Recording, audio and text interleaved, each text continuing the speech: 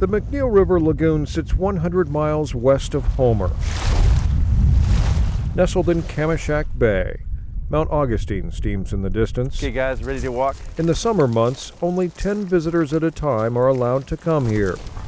Most days start the same. We're gonna walk on like a sandy beach here for a while, and then we'll get into the mud here at Mikvik. The notorious Mikvik mud. Tom Griffin with the Department of Fish and Game is our guide for the day. Our small group heads toward Mikvik Creek, maneuvering through a grassy sedge, and then, as Tom calls it, the notorious Mikvik mud. Here we go. Okay, this is real time here. You get about a good 4 to 6 inches. It's not long before we catch a glimpse of why we all came. So in a quick snapshot, that's either just a young juvenile or it's a small adult female. The McNeil River Game Sanctuary is known not only for its high concentration of brown bears, but the unique experience Fish and Game has crafted over the last 40 years to walk among the bears.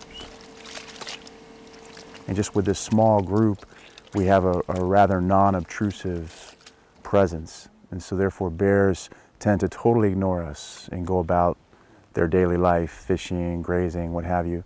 And so in a sense, we get a really unique view into their world. Bears move up and down Mikvik Creek. Only remnants of the June sockeye salmon run remain.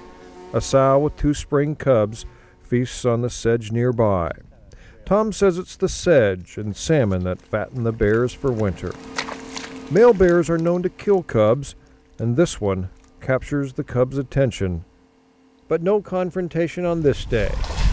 We move on, down to the lagoon, where low tide has drained it to only a few meandering streams.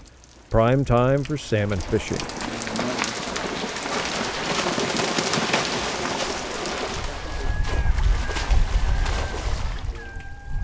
Lori Stender is from Eagle River. This is her 3rd trip. The first time I remember asking one of the guys, the rangers with us, what should I do? And he says, just stand there, he's going to do a drive-by. And I said, what does that mean? He goes, he's just going to walk right by you. And sure enough, I mean, we just stood there and he walked like 10, 15 feet from us. And you kind of get, I don't know, it's kind of odd. You kind of get used to it out here, I think. It's odd to be this close to wild bears and have no fear, only awe.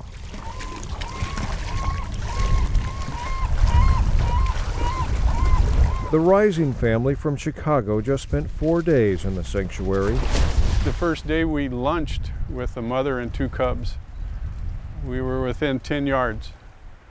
They nursed, they played, they fell asleep. Eventually the mother left them next to us and went and ate. Fish and Game calls these bears habituated. For their whole lives, the bears have been around people, unthreatening, and never have the bears tasted human food. The bears can be aggressive, but usually toward themselves.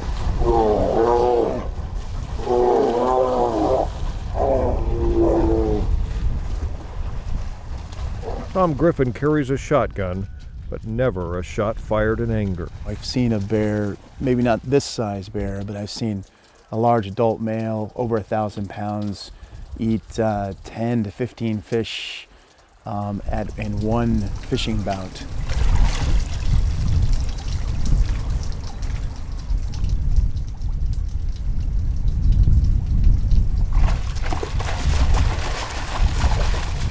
In late afternoon, we arrive at the site for which McNeil River is best known, the Falls. The falls are about a mile upriver from the lagoon.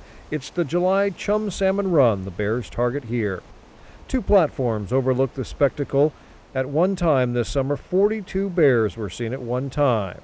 Now, late in the season, we see about 15. These are the big boys, guys like Luther, about 1,500 pounds, one of the biggest bears in the world. Biologist John Hechtel hopes people leave McNeil River with the understanding big bears aren't the boogeyman they're sometimes portrayed to be. They're not monsters.